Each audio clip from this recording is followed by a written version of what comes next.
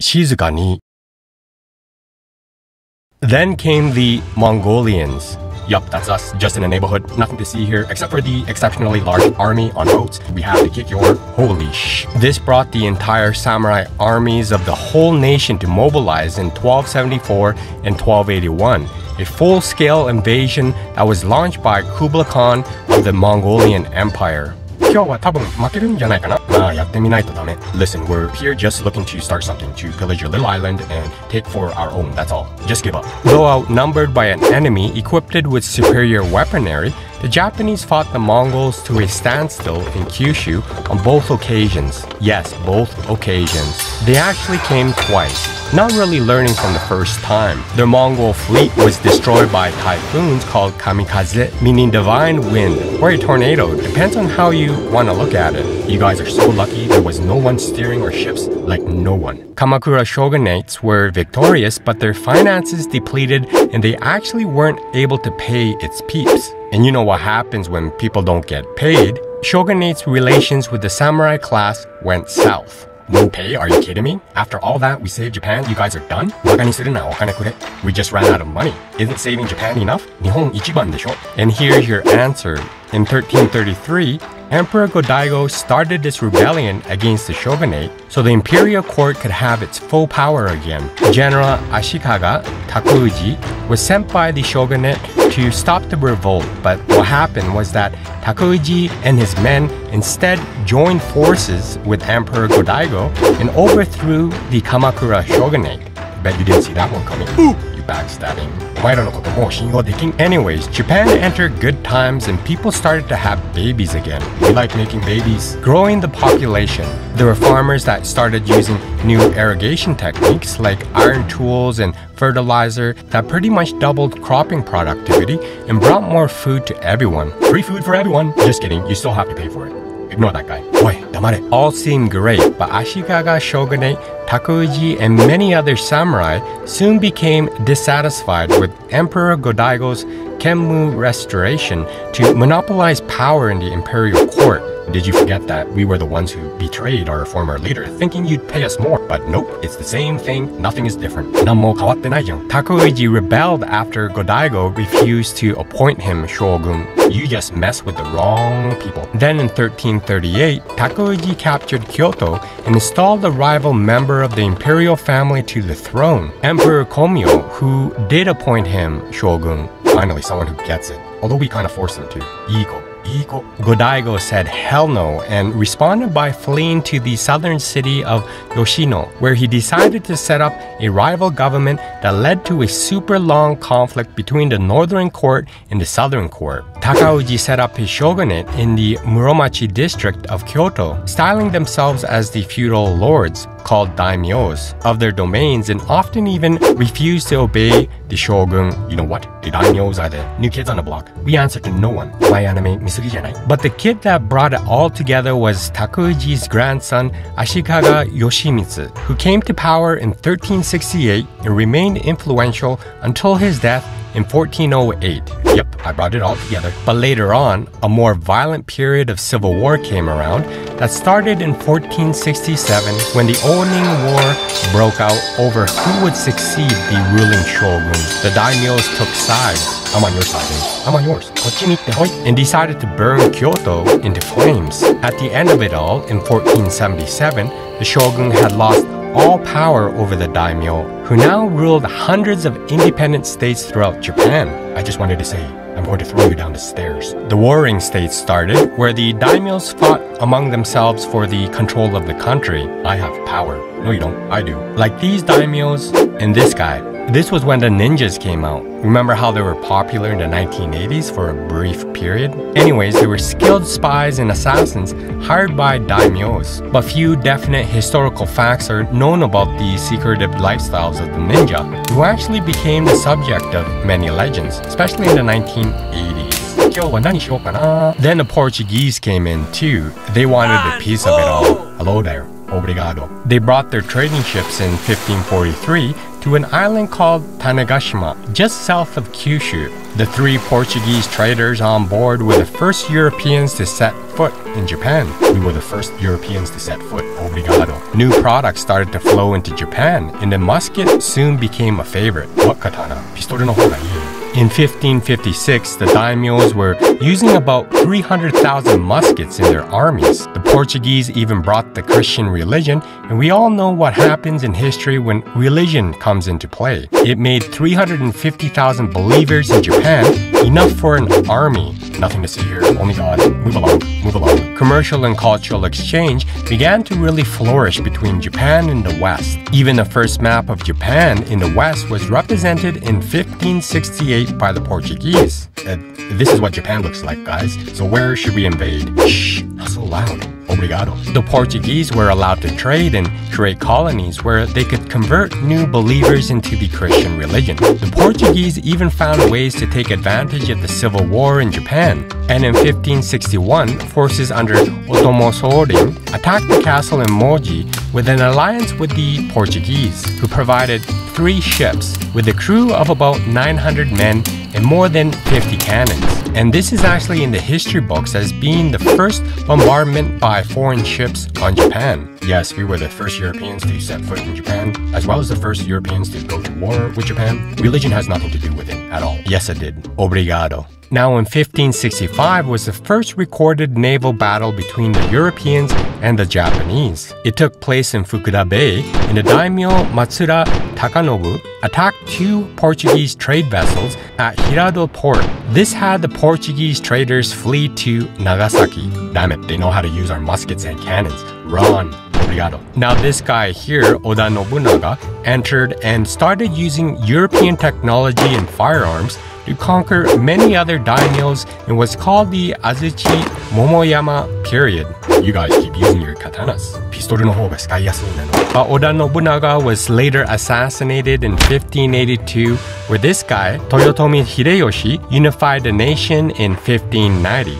Wait, that's the end of the story for me? I'm the great Oda Nobunaga. Hideyoshi even tried to launch 2 unsuccessful invasions of Korea in 1592 and 1597. I like to start fights with everyone. Annyeonghaseyo, kami-samnida. Tokugawa Ieyasu was someone who served for Hideyoshi's son, Toyotomi Hideyori, and used his position to gain political and military support. Yeah, I kinda used you, but you were so usable. Arigato ne. Rival clans of Ieyasu were taken down, and in 1603, the Tokugawa shogunate of Edo made these new rules to control the other daimyos. And in 1639, he even started what's called the Sakoku, closed country policy, that lasted a while.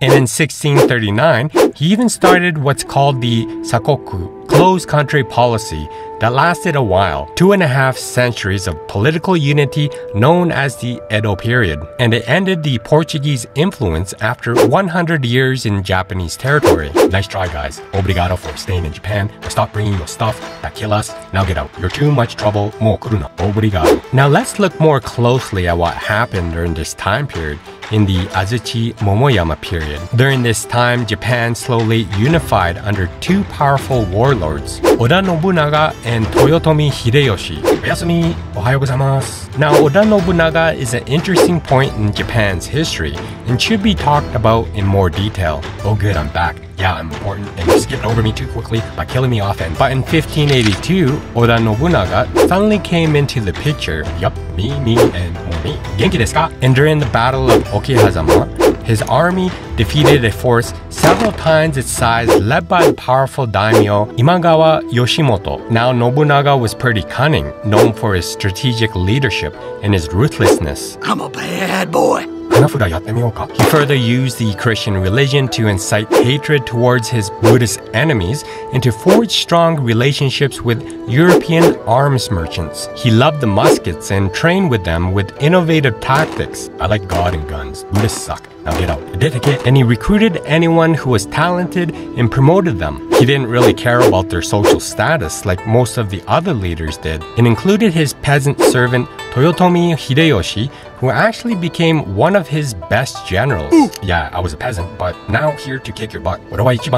During this period in Azuchi Momoyama in 1568, Nobunaga actually conquered Kyoto and thus effectively brought an end to the Ashikaga shogunate. He was super close in reuniting all of Japan in 1582 when one of his own officers, Akichi Mitsuhide, killed him as mentioned earlier. This ends my part, I guess. Hideyoshi was actually pissed and avenged Nobunaga by crushing Akichi's uprising and emerged as Nobunaga's successor, and it was Hideyoshi that completed the unification of Japan by conquering Shikoku, Kyushu, and the lands of the Hojo family in eastern Japan. And now that Hideyoshi was the ruler, he looked over Japan and said, things need to change, time to tweak everything.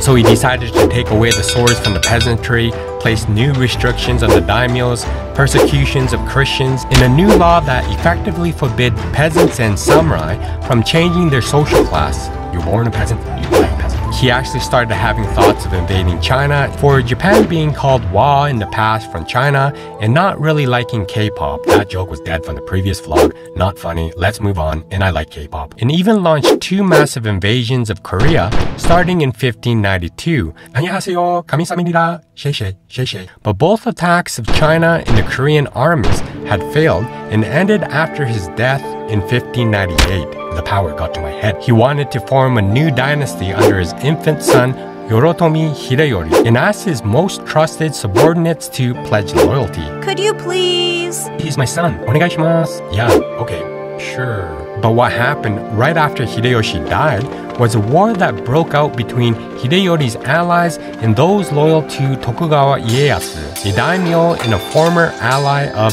Hideyoshi. Tokugawa Ieyasu actually won a decisive victory at the Battle of Sekigahara in 1600, which led to 268 uninterrupted years of rule by the Tokugawa clan. Enter early modern Japan. Edo period. Now, Tokugawa Ieyasu was the founder and first shogun of the Tokugawa shogunate. There is this kind of peace and stability during the Edo period where modern Tokyo stands today. Emperor Goyoze declared Tokugawa Ieyasu shogun, and Ieyasu abdicated 2 years later to groom his son as the second shogun of what became a long destiny. I must have done a great job, my boy. Really turned out well. Now, learning from past history, the Tokugawa shogunate did their best to suppress social unrest, like crucifixes, beheadings, and death by boiling. Sounds pretty barbaric, but given past history, they felt it was the only alternative at the time. They even had punishments for the most minor offenses to instill absolute fear into its people. The criminals of high social class were often given the option of seppuku, self-disbowelment, an ancient form of suicide that became ritualized. The punishments were definitely not a time to be proud of. They even started to look at the Christian religion as a potential threat and completely outlawed it after the Christian-led Shimabara Rebellion of 1638. They even went as far as preventing further foreign ideas from flowing in, and the third Tokugawa shogun implemented the Sakoku, closed country policy. And under this isolationist policy, Japanese people were not allowed to travel abroad, return from overseas, or build ocean-going vessels. Nothing to see out there anyways. Stay here. Enjoy being trapped. The only Europeans allowed into Japan were the Dutch, who were granted a single trading post on the island of Dijima. We are special. China and Korea were also the only other countries permitted to trade as well. But the first century of Tokugawa rule brought Japan's population to 30 million. Mostly because of agricultural growth. The city populations grew mostly in the rural areas, and literacy and the number of private schools greatly expanded. Some say it had the world's highest rate of education at the time, comparable to that of some European countries. During the Edo period of 1798, the samurai during this time had power and could kill a commoner for the slightest insult and were widely feared by the Japanese population. Hey, We weren't that bad, just a little aggressive. The merchant classes actually grew as well, especially in wealth, and began spending their income on cultural and social pursuits. They lived in this kind of world called the Yukio, floating world. There were forms of theater like the kabuki and the bunraku puppet theater that became widely popular with short songs and music played on the shamisen, a new import to Japan in 1600. Haiku even developed, and the geishas formed a new profession of entertainment, providing conversation, song, and dance for customers, though they would not sleep with them, not to be confused with prostitution, which they were not. The Tokugawas divided society into 4 classes, and the samurai class followed the ideology of Bushido, meaning the way of the warrior. But later in the late 18th and early 19th centuries, the shogunate showed signs of weakening. Peasant unrest happened and taxes fell. Some of the samurai weren't even being paid and caused a lot of financial distress, and some side hustles had to be done to make a living. But it came to a point where they later rallied together to shut down the Tokugawa shogunate. Keep watching as to how. I don't think you remember what happened before when you stopped paying us. Now pay up. But the newly educated were bringing up new ideas in fields of study. Western learning, called rangaku or Dutch learning, were brought over with concepts of Western medicine and human anatomy. There is also kokugaku or national learning that pushed more of native Japanese values as well. Yes, more knowledge, please. But then something grand happened that changed Japanese history forever.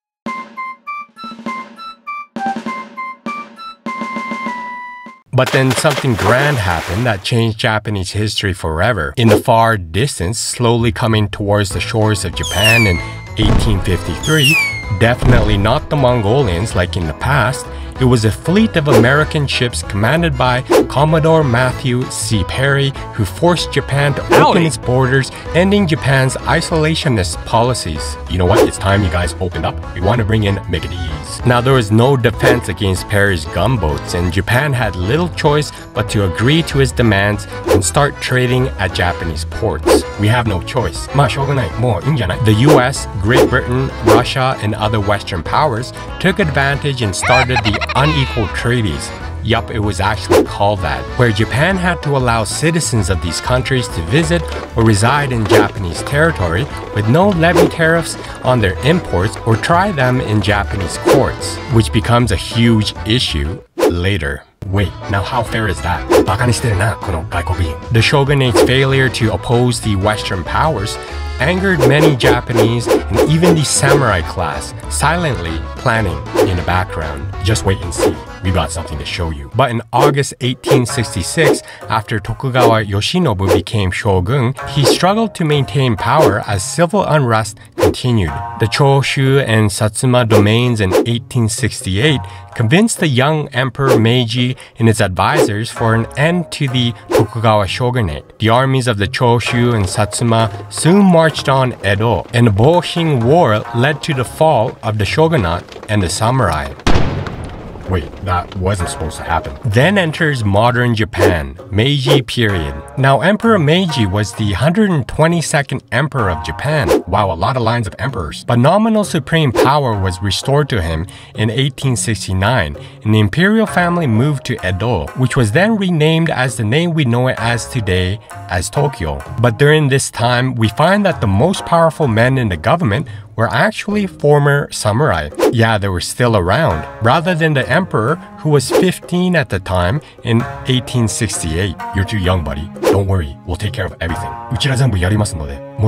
There were some dramatic changes that happened in Japan, where the leaders of the Meiji government pushed to have Japan become a modern nation state equal to Western imperialist powers. If we can't beat them, join them. The Edo class structure disappeared. The domains of the daimyos were also gone. There were new tax reforms that came in and even lifted the bans on Christians. And railways, telegraph lines, and the universal education system sprung up. And it definitely was a new Japan with its widespread westernization. Many advisors from Western nations in fields like education, banking, law, military affairs, and transportation actually remodeled Japan's institutions. The common Japanese even started to dress differently and even had Western hairstyles. かっこいいでしょ? The Japanese military even started to gain power in Asia and decided to expand abroad, and believed to do so, they had to acquire its own colonies to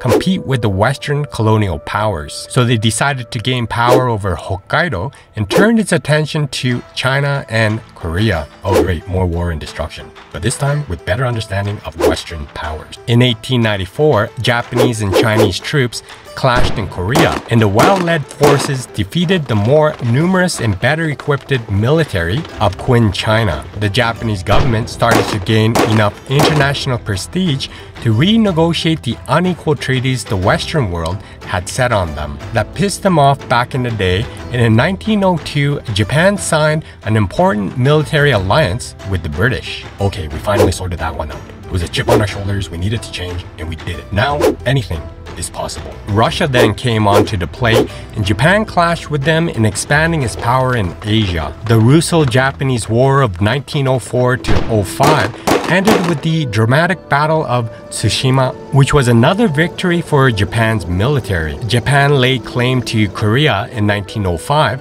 followed by full annexation in 1910. Now, during this time of war, Japan also went through some rapid transition towards an industrial economy. Western technology and knowledge allowed for factories to be built to produce a wide range of goods, and the majority of Japan's exports became manufactured goods. New successful businesses started to flourish, like Zaibatsu, that included Mitsubishi and Sumitomo, and great industrial growth sparked rapid urbanization all across the country. Japan started to enjoy some economic growth, and people started to live longer and healthier lives. The population actually rose from 34 million in 1872 to 52 million in 1915, and a lot of socialist ideas started to spring up, entering the Taisho period. Now, during this time, Japan developed stronger democratic institutions and grew in international power. There were mass protests and riots, even a riot called the Rice Riots of 1918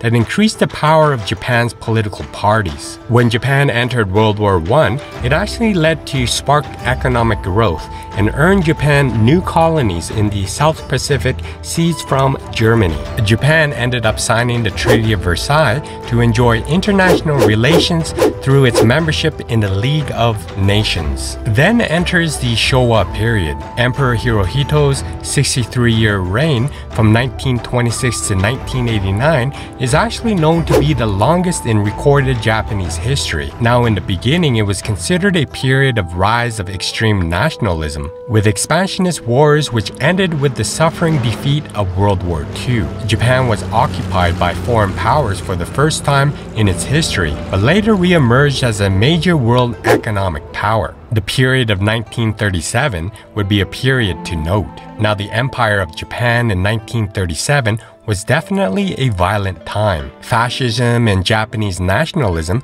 kept growing in popularity. The extreme right became influential throughout the Japanese government and society. Listen to me, follow me. During all the changes and discontent that was happening in Japan at the time, the United States opposed Japan's invasion of China and placed economic sanctions to stop Japan from getting resources to continue its war in China. And because of this, Japan decided to form an alliance with Germany and Italy in 1940, which worsened its relations with the United States. That was definitely a no-no, guys. After that, in July 1941, the United States, the UK, and the Netherlands decided to freeze all Japanese assets when Japan completed its invasion of French Indochina by occupying the southern half of the country, further increasing tension in the Pacific. Guys, you are pushing our buttons. That's our territory. We won't let you touch it, even if it's in Asia and we are of Western power. What makes you think it belongs to you? On December 7th, 1941, the Imperial Japanese Navy launched a surprise attack on the American fleet of Pearl Harbor, Hawaii. Okay, that's the last straw. We going to war, boys. And this is what brought the US into World War II on the side of the Allies. It also opened up the door for Japan to invade Asian colonies of the United States, the UK, the Netherlands, including the Philippines, Malaya, Hong Kong, Singapore, Burma, and the Dutch East Indies. And the answer to all of this by the United States was an atomic bomb over Hiroshima in 1945. You were asking for it. A bomb being dropped on a completely innocent civilian population. Wait, did I just say that? Does that even make sense? And the answer to all of this by the United States was an atomic bomb over Hiroshima in 1945. You were asking for it. A bomb being dropped on a completely innocent civilian population. Wait, did I just say that? Does that even make sense? While this was all going on, life for the civilians in Japan were getting worse. People had to ration food, there were electrical outages, and some had to hide from crackdowns on dissent. Saipan in 1944 was even captured by the US Army, so they can start with bombing raids on Japanese mainland. Close to half of the total area of Japan's major cities were destroyed. The Battle of Okinawa was another one, around April and June of 1945, that left 115,000 soldiers and 150,000 Okinawan civilians dead, where a landed war was about to take place into mainland Japan.